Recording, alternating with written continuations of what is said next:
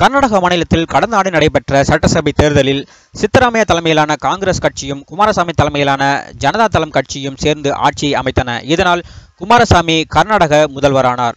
ஆனால் பாஜக இதை பெரிதும் வரவேற்கவில்லை. மாறாக குமாரசாமி ஆட்சியை கலைக்கும் வேளையில் இறங்கியது.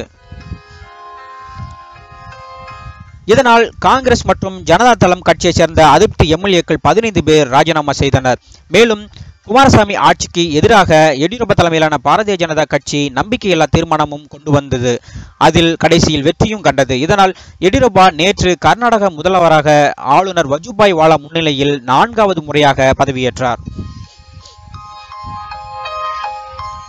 மற்ற பாஜக அமைச்சர்கள் வரும் திங்களன்று எடியூரப்பா பெரும்பான்மையை நிரூபித்த பிறகு பதவியேற்பார்கள். மாறாக எடியூரப்பா தனது பெரும்பான்மையை நிரூபிக்க தவறினால் கர்நாடகாவிற்கு மறுபடியும் சட்டசபை தேர்தல் வரலாம். அதே நேரத்தில் கர்நாடகாவில் குமாரசாமி ஆட்சி கவிழ்ந்ததற்கு பாஜகவின் குதிரை பேரம் என்று சொல்லப்பட்டு வந்த நிலையில் அது தவறு என்றும் குமாரசாமி ஆட்சி கவிழ்ந்ததற்கு முக்கிய காரணமே கர்நாடகா காங்கிரஸ் கட்சி தலைவரான சித்தராமையா தான் என்று காங்கிரஸ் கட்சியைச் சேர்ந்த அதிருப்தி எம்எல்ஏக்களில் ஒருவரே நேற்று பகிரங்கமாக தெரிவித்துள்ளார்.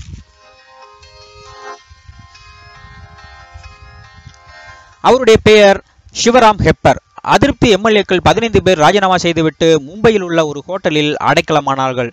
அதில் இவரும் ஒருவர். எடியூரப்பா கர்நாடக முதலமைச்சராக பொறுப்பேற்றதால் இவர் நேற்று பெங்களூர் வந்தார். அப்போது செய்தியாளர்களிடம் பேசிய அவர், காங்கிரஸ் சட்டசபை குழு தலைவரும் முன்னாள் முதல்வருமான சித்தராமையாவின் வழிகாட்டுதலின் பேரில்தான் எம்எல்ஏ பதவியை நாங்கள் அனைவரும் ராஜினாமா செய்தோம். அதன் பிறகு நாங்கள் மும்பை சென்று விட்டோம். பாஜகவுடன் எங்களுக்கு எந்தவித தொடர்பும் இல்லை என்று கூறி அனைவரையும் அதிர்ச்சியடைய வைத்தார் சிவராம் ஹெப்பர். மேலும் அவர் பேசுகையில், அதிருப்தி எம்எல்ஏக்களான நாங்கள் அனைவரும் இன்னும் காங்கிரஸ் கட்சியில் தான் இருக்கிறோம். சித்தராமையா தான் எங்கள் தலைவர். கட்சியிலிருந்து சில நாட்கள் மட்டும் நாங்கள் விலகி இருக்குமாறு சித்தராமையா எங்களிடம் கூறியதால் அதற்காக நாங்கள் இவ்வாறு நடந்து கொண்டிருக்கிறோம். இனிமேலும் நாங்கள் எங்கள் தலைவர் சித்தராமையாவின் அறிவுரைப்படிதான் நடப்போம் என்று கூறினார் சிவராம் ஹெப்பர்.